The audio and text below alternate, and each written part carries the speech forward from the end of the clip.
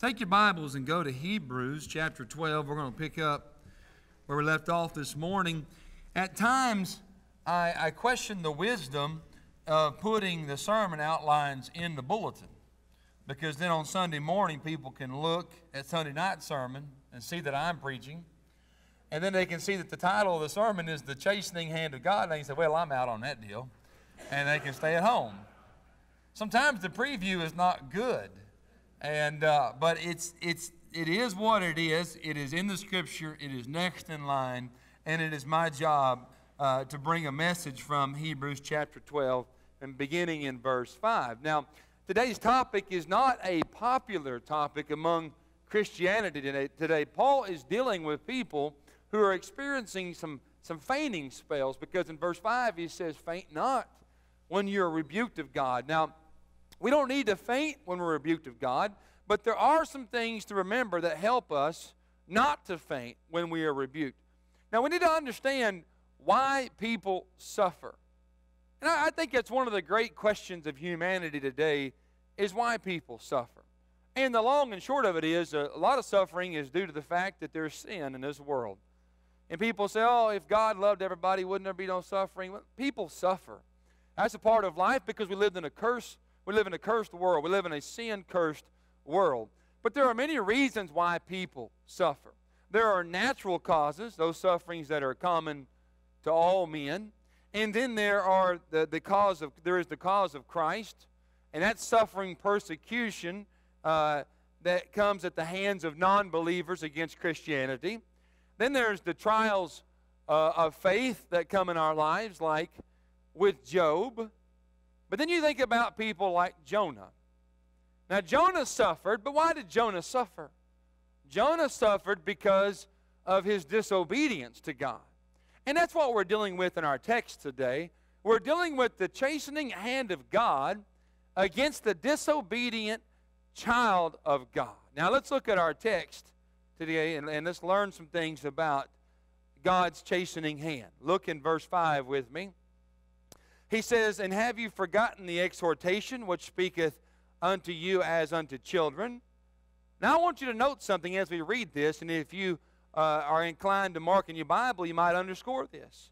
He said, "My son, despise not the chastening of the Lord." Notice how many times he uses the word son here, because that's going to be important in just a moment. "My son, despise not the chastening of the Lord, nor faint when thou art rebuked of him.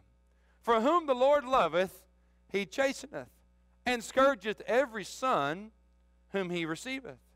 If you endure chastening, God dealeth with you as with sons. For what son is he whom the Father chasteneth not? But if you be without chastisement, whereof all are partakers, then are ye bastards and not sons. Furthermore, we have had fathers of our flesh which corrected us, and we gave them reverence. Shall we not much rather be in subjection unto the Father of spirits and live? For they," talking about our fleshly fathers, "for they verily for a few days chastened us after their own pleasure, but he for our profit, that we might be partakers of his holiness. Now, no chastening for the present seemeth to be joyous, but grievous. Nevertheless, afterward it yieldeth the peaceable fruit of righteousness unto them which are exercised thereby. Wherefore, lift up thy hands which hang down, and the feeble knees, and make straight the paths of your feet, lest that which is lame be turned out of the way, but let it rather be healed." Let's go to God in prayer again. Father, we come to you tonight, thanking you for your word. And God, it's not always pleasant. And let's just be honest. I mean, we read your word, Father, and sometimes it rebukes us. And it teaches us things that are not pleasant to our flesh, that are contrary to us. And Father, we thank you for it, because we know it is a sharp two-edged sword that divides us asunder. It helps to sharpen us and to mold us and to yield us to you. And Father, as we read your word tonight, may our hearts be yielded to you. May our minds be open to hear. May we receive the words that are given to us. And Father, may it change our lives. May we understand that your chastisement doesn't come because you hate us, but because you love us, and that you want to correct us. And Father, I would pray that you would search us and try us.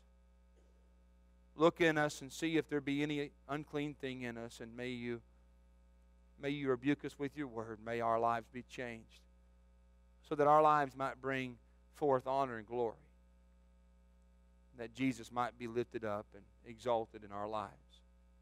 I pray that you bless our church, God, and you bless the reading of your word now. And I ask it in Jesus' name. Amen. Now you notice in our text here that he says about our earthly fathers that after their own pleasure, they corrected us. Now, that doesn't mean that our fathers enjoyed spanking us. No father really enjoys spanking his children. It simply means that the earthly fathers disciplined and corrected their children as it seemed fit to them, as it seemed right, and as it seemed correct. And sometimes fathers make mistakes.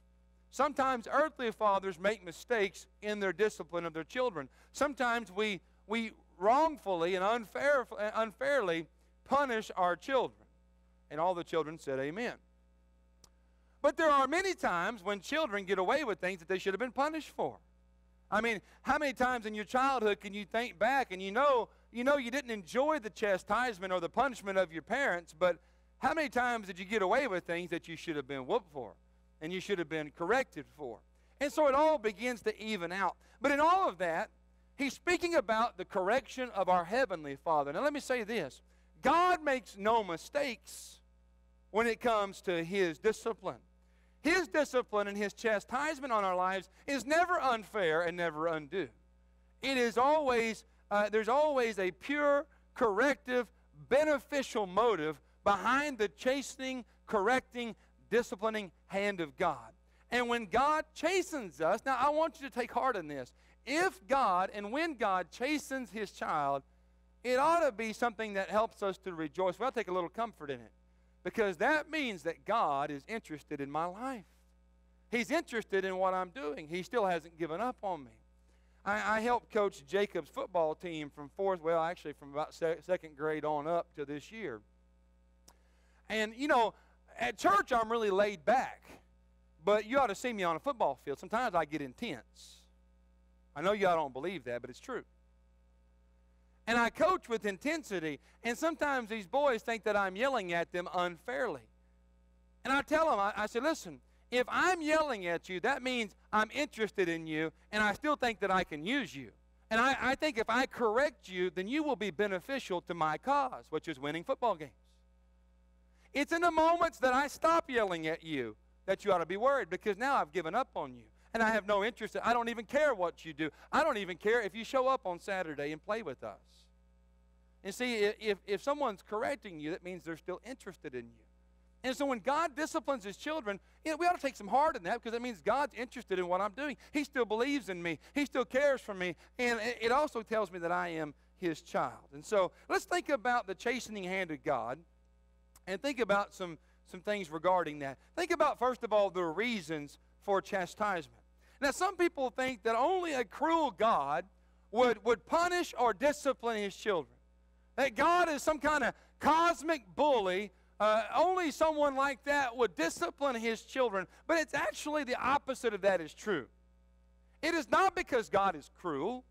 It is not because God hates us or despises us that He will correct us. It is actually because God loves us that He corrects us. Check out this verse, Revelation chapter 3, verse 19.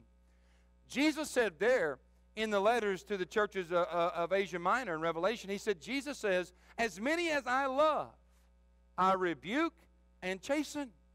As many as I love. He didn't say, well, because I'm cruel and I can't stand you, I'm going to rebuke and chasten you. He said, no, if I love you, I'm going to rebuke and chasten you. Be zealous, therefore, and repent. So He does it because He loves us, and it does so much more for us. His chastisement in our life does more than just prove His love for us. First of all, it confirms our sonship. Our sonship. He does this because we are His children. And when God chastises us, it is proof, it confirms for us our sonship to Him, that we actually have a relationship with God. I had you to notice in our text how many times the word sons is used there. That's important because he's confirming something for us. He's confirming that we are his children. It's as simple as this. Because God fathered us, he loves us. And because he loves us, he will discipline us. The father who loves his children will correct them. It is the father who does not care about his children who lets them run wild and free.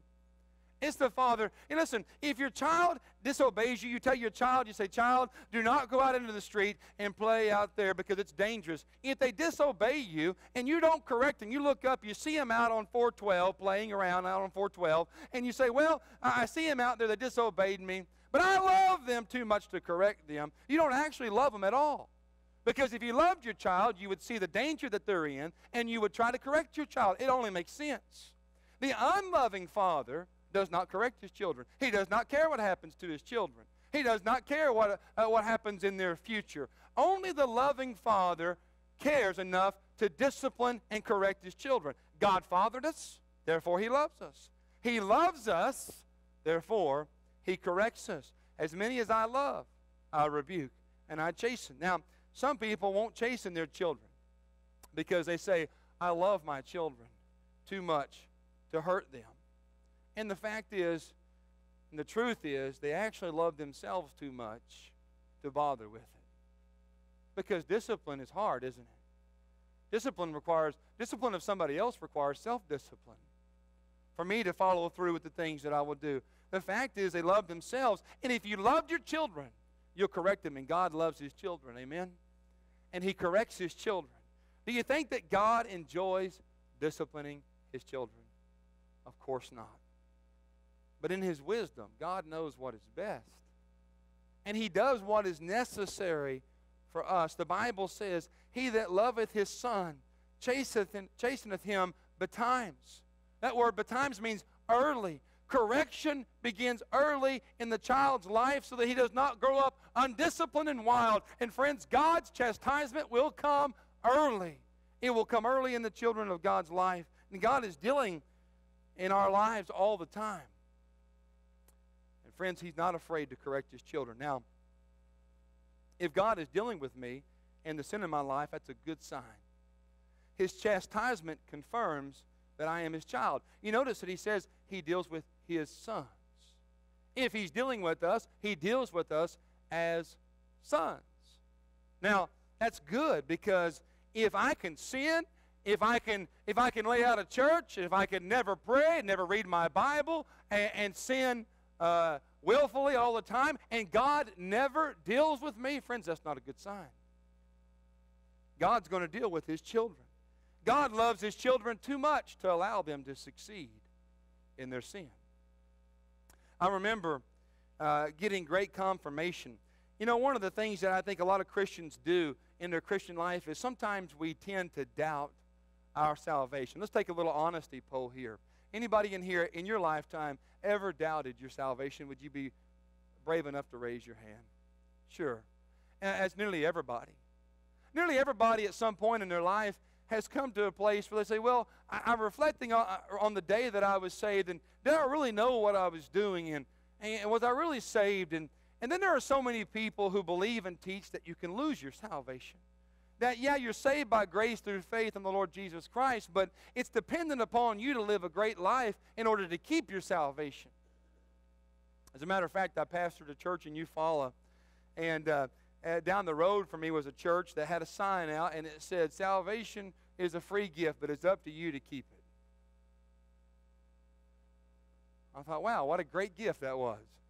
That's what the church sign said. So I called the guy up. This is when I was young and brazen. I've mellowed out a lot. I called the guy up down there. I said, could you please change your sign? That heresy is wearing me out, and I have to answer a lot of questions every time my church members drive by it. Well, no, listen. I'm saved by grace. I'm kept through faith and kept by grace. And friends, it is a gift of God. But there have been times when I doubted my salvation. There have been people who doubt their salvation thinking they can lose it. And I had a friend of mine I was witnessing to after I rededicated my life to God and got back into church. And this friend, he knew all too well the deepest and darkest moments of my life. And I was witnessing to him, trying to get him to come back to church. and I wasn't sure if he was a Christian or not. I knew he wasn't in church, and I was trying to witness to him. And he looked at me and he said, "So, did you just get saved, Brother Matt?" I said, "No, I've been saved for a long time." I said, "But I just rededicated my life to God. I came back and repented and asked God to forgive me, and now I've rededicated my life." He said, "Well, what about these years out here that I've known you in all of this sin?" He said, "Are you telling me that you were saved? Did you believe that you were saved through all that?" I said, "Absolutely." I said, "It's never been more clear to me that I was saved during those times." He said, "How could you say that?" I said, "Because God, in his infinite wisdom as my heavenly Father, never gave me one moment of rest in that time. One moment of rest. He was constantly dealing with me. Why was he dealing with me? Because he deals with those as his sons. It confirmed for me his fatherhood over me and my sonship to him, because he didn't let me rest in my sin. He didn't let me succeed in my sin. He was constantly convicting me by the Holy Spirit. And it confirmed in me later that I was his son, because, listen, he dealeth with those as sons. He chastens his sons. And I thought, that's just proof. It's just proof that I was his child all along, because he never gave me a moment's rest. He doesn't deal with the devil's children that way. Now, God deals with saved people and lost people, but he deals with them on a different basis. He deals with saved people and lost people on a cash and credit basis. You know what the difference is? Cash is now and immediately. Credit is in the future, and it's usually judgment, right? Amen? So he deals with saved people right now, immediately. Lost people he's going to deal with. Now, he convicts lost people, but he doesn't discipline and correct lost people. He convicts them of sin and tries to draw them to repentance and salvation in Jesus Christ, but he deals in chastisement with his children. So if God's dealing with me, it confirms my sonship. Secondly, it compels our sanctification. Look at verses 10 and 11. Do you know that God does everything for a reason? Everything he does has a purpose, and it is moving purposefully. Look at verse 10. He said, "For they verily for a few days chastened us after their own pleasure, but he for our profit, that we might be partakers of his holiness." His holiness. Now, listen, friends, many Christians today are not concerned with being partakers of his holiness. Many Christians today are concerned with their happiness and their healthiness. But friends, God is far more interested in our holiness than he is our happiness. Amen? And people say, "Well, does God not want me to be happy?" Well, let me tell you something. The person who is holy is happy. Amen? Go to the Sermon on the Mount. Happy, happy, happy. How to live happy, right there. He tells us. It's all a part of living like Jesus and being the partakers of his holiness. God does everything for a reason. He said in verse 11, "Now no chastening for the present seems to be joyous, but grievous. Nevertheless, afterward it yieldeth the peaceable fruit of righteousness unto them which are exercised thereby." His chastisement not only confirms my sonship, but it compels my sanctification, to make me sanctified and holy and set apart for him, to be a partaker of his holiness. And many Christians live as if there is no God. Many Christians live as if they are of the world and not of God. And God will chasten us so that we would be partakers of his holiness and be like him. He wants to sanctify us. You know, a lot of Christians are interested in salvation, in eventual glorification, but not many are interested in sanctification. Sanctification is a big part of the Christian life. Us being set aside for a purpose. And God has a purpose for us, but if we're living in sin, we cannot fulfill that purpose. So therefore, God will chasten us to compel our sanctification, to bring us back to his holiness. God's primary purpose for saving us was not to just get us to heaven. That's just the fringe benefit of being saved.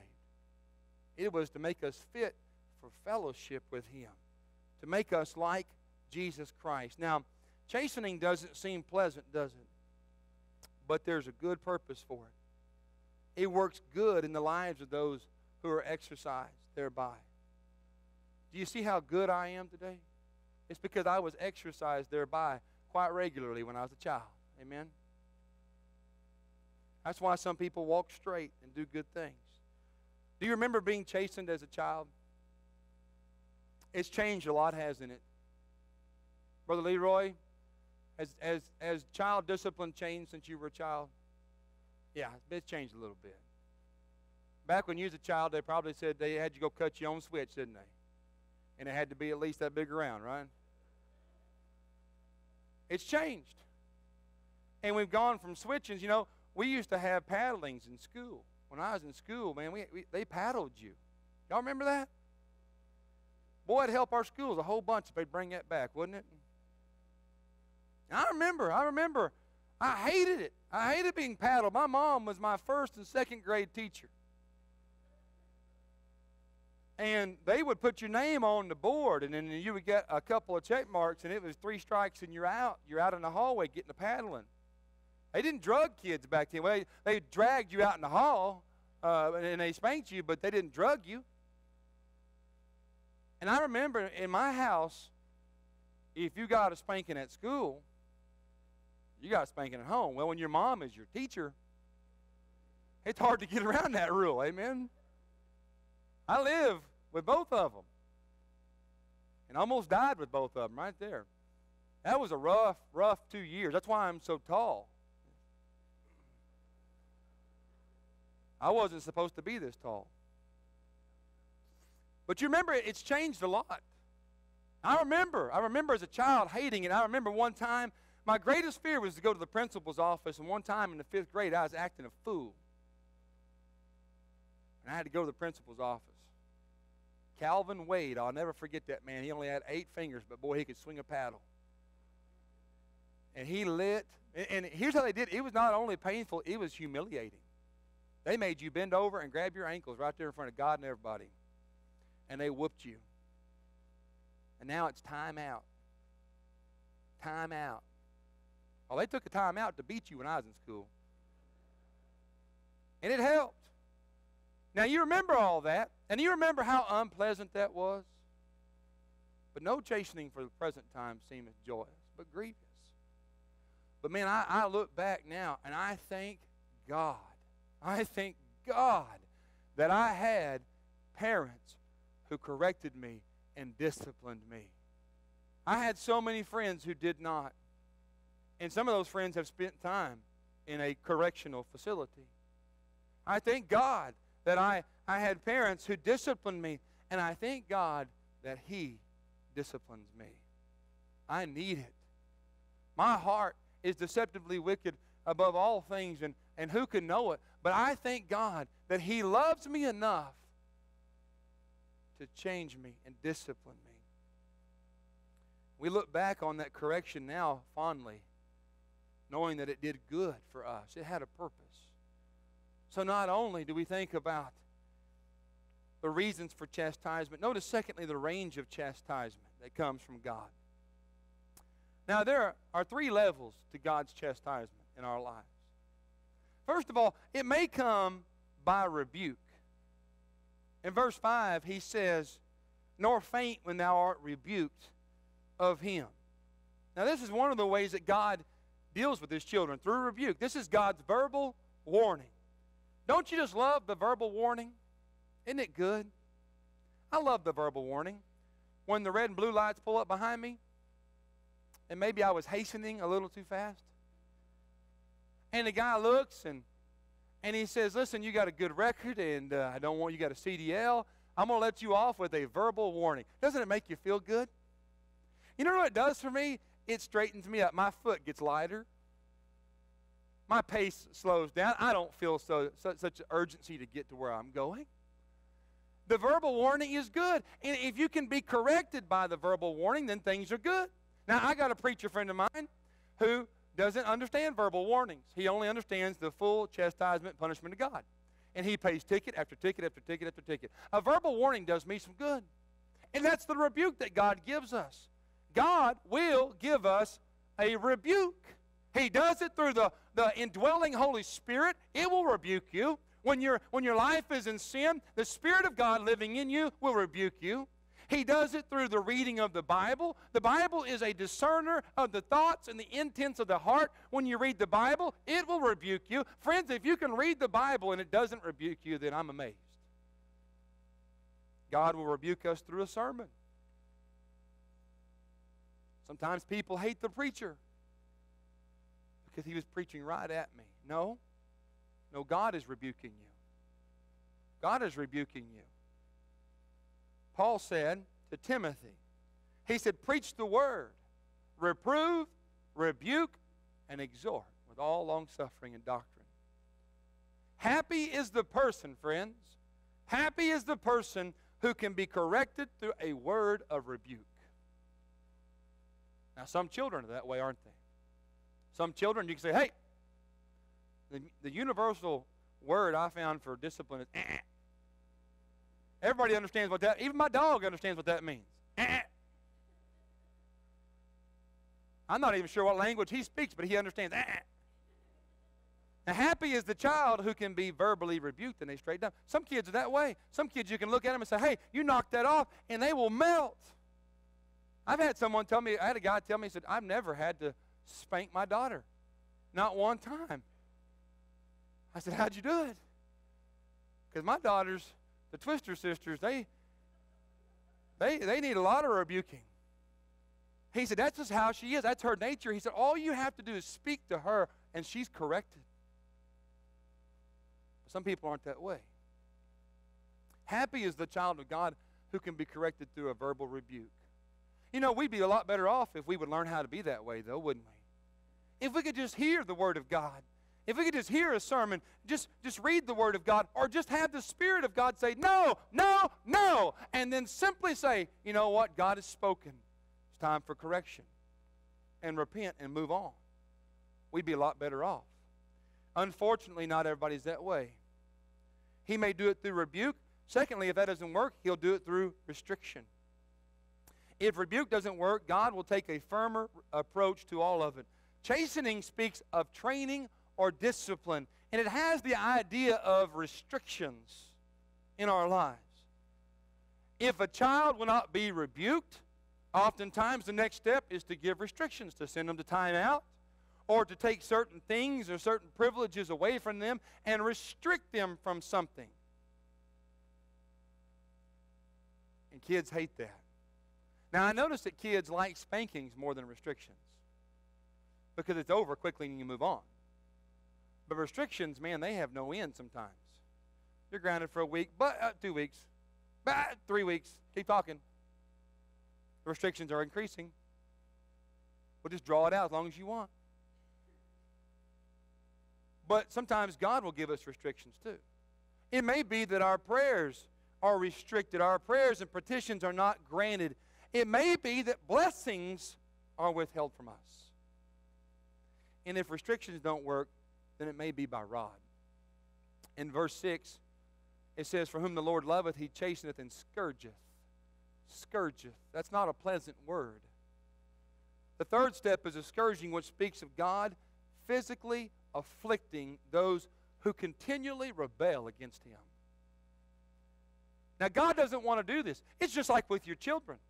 Now, don't think about God as a cosmic bully. It's just like you with your children. You don't want to spank your children. I don't want to spank my children. Every night we have a battle in my home. Every night. Every night. It will not fail. Tonight, when you're resting peacefully in your recliner, know that I'm in a battle at my home and have pity on my soul. The battle is a 3- and 5-year-old girl who do not want to go to bed. To their credit, they spring up with the sun. And you'll put them in bed, you tuck them in. And you give them hugs and kisses, and they come back to the living room for hugs and kisses. And it's hard to be mad, it really is, because they're really cute.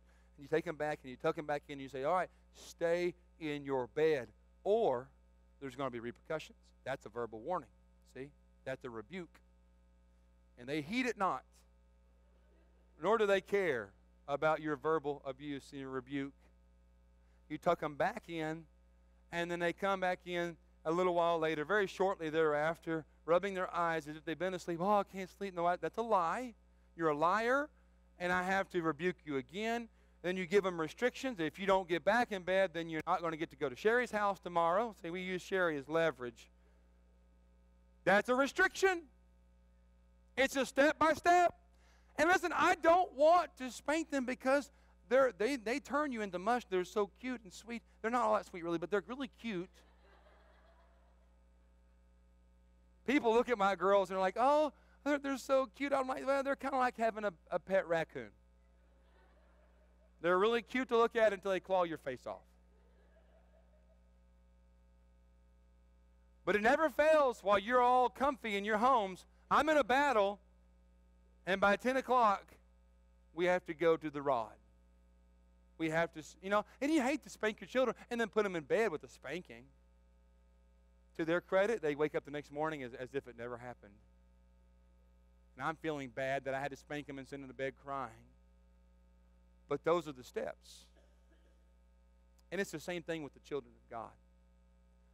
God's children will wander off into sin, and God will rebuke them through His Word, through the Holy Spirit, through preaching. Sometimes they won't heed, and sometimes God has to bring restrictions in their life. He shuts down the blessings, and maybe their prayers and petitions aren't heard. But friends, God, He doesn't want to.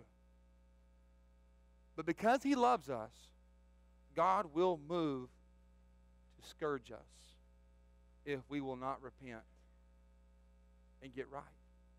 He will. Not because He hates us, but because He loves us. The shepherds used their rod. And it's said that shepherds would have a wandering sheep. They would take the rod and break the sheep's leg if the sheep continually wandered away. That seems so cruel, doesn't it? But they would break the sheep's leg, and then they would pick up the sheep and place the sheep on their shoulders, and they would carry the sheep and care for the sheep until it was able to bear weight on that leg again and be healed. But it's also said that once the sheep was healed, it would never leave the shepherd's side again. It would not stray. God will use the rod of correction to sometimes cripple us so that He might heal us and bind us to His side where we belong. He doesn't want to, but He will. I often wondered about that passage in Psalms that says, Thy rod and Thy staff, they comfort me. How could the rod be comforting? But there is some comfort. There's a level of comfort in the correction and the instruction that we get from our great shepherd. There's a level of comfort that children get from their parents in their correction. And there's a level of comfort that we get from God as well. Sometimes God will use different things to scourge us. Sometimes it's sickness that He uses to chasten His children. In 1 Corinthians chapter 11, you read there that many of the people in the church were sick because of how they were conducting themselves concerning the Lord's Supper. He said, for this cause, many of you are sick and some of you sleep. That means they were dead. God was chastening those church members. Now, not every church member that gets sick is suffering the chastisement of God, but God does use those things to get their attention. Then there are extreme measures by which God might take the life of somebody. The Bible says in 1 John 5:16 that there is a sin unto death. Doesn't that seem strange? But friends, God, who does not want to do that, He will do that sometimes. It's extreme. I remember Michael West telling me a story about a friend of his that was here in the church nearly 20 years ago when my dad came and did a revival. And my dad had preached a sermon about honoring your father and mother, that your days may be long upon the earth, that you could extend your life or shorten your life based upon how you treated your parents. And Michael tells the story that as my father was in Pastor West and Sister Betty's home, that this young man was there, and he said, if what you said tonight is true, I won't live very long. He said, well, how is that? He said, man, I have done nothing but shame and dishonor my parents and rebel against them. And rebelling against them is rebelling against God. And if that's true, then my life is going to be short because my life has been a total rebellion. And it was just a short time later that young man died in a horrific accident. I wonder how many lives of God's people have been cut short because they could not be corrected. Because they would not be corrected. There is a sin unto death. Think about Ananias and Sapphira. They committed a sin unto death, did they not? God took them home right there on the spot. And so God will use the rod. That's the range of His chastisement. And lastly, think about the response to chastisement. There are basically two responses to the chastening hand of God. We're either going to get bitter or we're going to get better. Amen? He goes on in verse 15. He says, look diligently lest any man fail of the grace of God, lest any root of bitterness springing up trouble you, and thereby many be defiled. It's important how we respond to the chastening hand of God. God's correction is sending us a message, and here's the message. It's a comforting message. Because if God is chastening you, be glad and rejoice, because that means that He still loves you enough to correct you. He's dealing with you as a child, as a son. Did you know that the most unhappy people in all the world are the people who are undisciplined? The undisciplined person carries around a troubled conscience. Jack Hyles, a famous preacher, Baptist preacher, told a story of a teenage boy who came to his office and asked him to spank him because he had been so rebellious and out of line. He felt the need to be disciplined. It's a comforting message, the disciplining hand of God, because He loves us and He cares for us. It's a correcting message. In verse 13 it says, make straight paths for your feet. He's correcting us. Make straight paths for your feet. Get on the straight and narrow. Moses warned his people in his time, be sure that your sin will find you out. When God is chastening us, it's a correcting message to get our paths straight. And if we will heed that, He will not have to use the rod. Lastly, it's a cautioning message. He cautions us not to grow bitter at the chastening of God. You know, some teenagers grow bitter at their parents when they're disciplined, but it's only because they don't understand. They don't understand. Teenagers don't understand the correction and the direction that their parents are trying to give them. And they get older, they understand. It's amazing how your perspective changes when you get older and have children, isn't it? I had a child in 2002. Suddenly, speed limits meant something. Seatbelts meant something. And all the things that I had learned in my childhood meant something. And as your children grow, you discipline them. They don't understand. They don't understand why you discipline them. But their perspective will change when they get older. I heard a story. I want to end with this story as our piano player comes and our song leader comes. The story about a farmer who had a brush pile out by his house, and in that brush pile was a bird's nest. And the farmer had plans to burn that brush pile. So he went out and he destroyed the bird's nest, hoping the birds would relocate. And the birds came back and they rebuilt it. The farmer went out again and destroyed the bird's nest. Over and over this happened. They keep rebuilding, only thinking that the farmer is trying to be mean to them. But in actuality, the farmer is trying to protect them because he knew he was going to burn the brush pile. Friends, the same is true with God. When God deals with us, when He chastens us and disciplines us, it's not because He's trying to be mean. It's because He wants to help us. It's because He loves us. It's because He's doing it for our own good. Because He knows the danger that lies ahead, just as the farmer did with the birds. Let me ask you tonight, as our piano begins to play softly, how is God dealing with you today? There could be some in here that God is dealing with you as a lost person. He's convicting your heart. The Word of God convicts you as you hear about sin and chastisement and in your need of a Savior, need of correcting. If God's dealing with you that way, that's conviction. God's calling you to come and repent of your sins and trust in Jesus Christ. But it could be tonight that God's dealing with His children, that He deals with you as with sons. And it could be that here tonight in this very room, there's somebody who is dealing with sin, who is struggling with sin, who is burdened down, who has a sin that does so easily beset them. And maybe God's dealing with you, friends. You would do well to heed His rebuke. It would be far better to deal with your sin now when He rebukes you than to have God bring the rod of correction. If God's dealing with your heart tonight, would you come and take care of business with God? God does business with those who mean business. And if He's speaking to your heart, maybe there's a problem. Maybe there's issues that you can't overcome. There's no issue that God couldn't help you overcome. Listen to His voice and heed His warning.